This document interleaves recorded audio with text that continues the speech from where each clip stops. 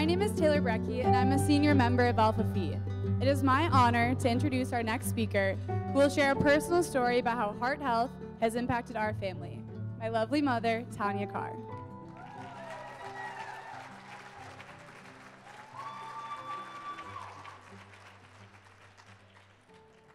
On April 7th, 2007, our 4-year-old daughter, Naja, passed away from a heart condition called myocarditis. When I went to tuck her in that night into bed, she still just didn't feel good. She didn't have fever or anything, but just didn't feel good. She woke up at about, I think it was probably around 1:30. And Naja says, "Mama, I just don't feel very good." I said, "Okay, honey, let's just lay you back down." We prayed. She asked me to pray with her. We prayed, and she went back to sleep. I went back to bed, kind of checked on all the children, went back to bed. At about 4:20, I could hear her voice again. And she was in her bathroom, and she was standing, and she was kind of looking at herself in the mirror, and I could tell she was a little dazed. You know, it was 4:20 in the morning, and I knelt down to her, and I said, "Are you okay?" And she says, "Mommy, my legs really, really hurt." I go to grab Tylenol, and I bent down next to her, and I had the Tylenol in my hand, and when she went to grab the Tylenol from me, I noticed that her hands weren't right. They were really kind of cramped, and she took it and threw it in her mouth, and she took 2 bites, and then she collapsed on me. I ran through our household, called 911. A minute and 32 seconds, a police officer was there. And at that point, a police officer said, "I need you to come with me." And I thought, this is pretty serious. The doctor kept looking at me, and I thought to myself, why does he keep looking over here? And all of a sudden I started to kind of realize she's probably not coming back, and he didn't know how to tell me. So when they finally decided that they couldn't resuscitate her, I remember my neighbor was sitting here, my sister was here, my brother-in-law, and I remember thinking, like, how does this even happen? Like, in a matter of minutes, how does this happen? I was 12. I was 12. I was in 6th grade. I ended up going into a room. My parents were sitting in there, and that was when I knew. Like, they weren't in my sister's room. They were in one of those family breakout rooms, and that's when I knew. And I'll never forget, my dad said, "Naja went to go be with the Lord today," and just instant tears. Like I don't even know if there's words to describe that kind of pain.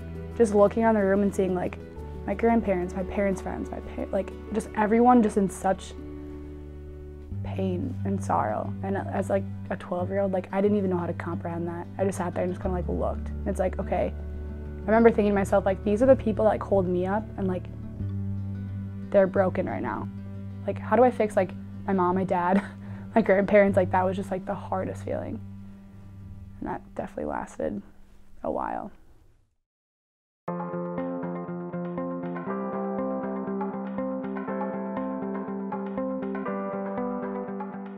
I think red dress is what made me fall in love with Alpha Phi.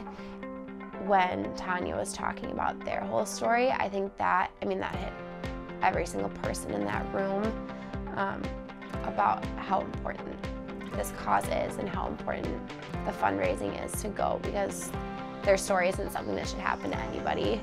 And it's gonna keep happening, which is terrible, but we're doing something about it. I think that was really, really special to me.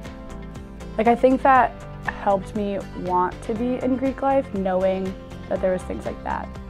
Because prior to that, all I had seen was formals and the fun stuff, which is also a big part of it, but then being able to see the meaningful, wow, all these girls put this on and this is awesome. And also, this is something I'm super passionate myself. So that was really what stuck with me Alpha Phi-wise, going through recruitment that next fall.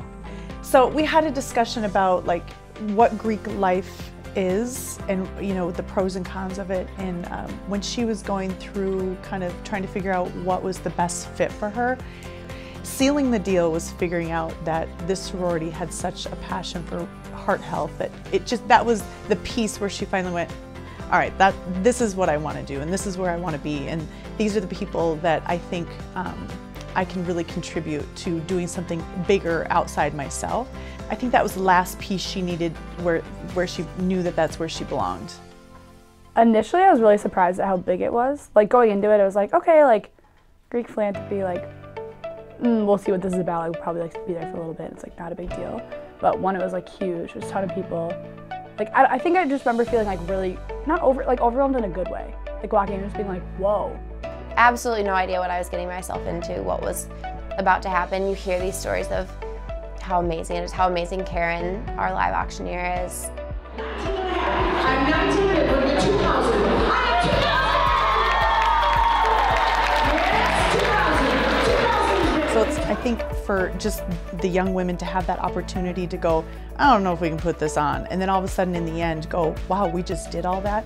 The growth in that will then carry over to different projects they're going to have in their careers, or you know, not even just challenges in their careers, but challenges in their personal life, what it's going to be to manage being possibly a mom and then trying to have a career, and all these things that you can kind of step outside your comfort zone and say, you know what, internally I'm a little worried that I might not be able to do this, but then when it happens, you're like, heck yeah, I just did this and I'm rocking a red dress. Boom. So I was just thinking, I'm like, these girls will carry this on, and then they're gonna, you know, tell their kids, wow, we did this whole event, and hopefully their kids will, you know, be able to be a part of something as special as that too. I hope that people will continue to support the Red Dress Gala and the AFI women, because it affects families like us. We were healed knowing that our daughter was given an opportunity to do something great through her tragedy. I think it's important for AFI to know that even though they might not know exactly who feels that they've been changed because of this event, that there are lots of people that are changed. So I would just like to say thank you for this opportunity to share our story, and that I am forever grateful for this sorority and what you have done for our family. Thank you.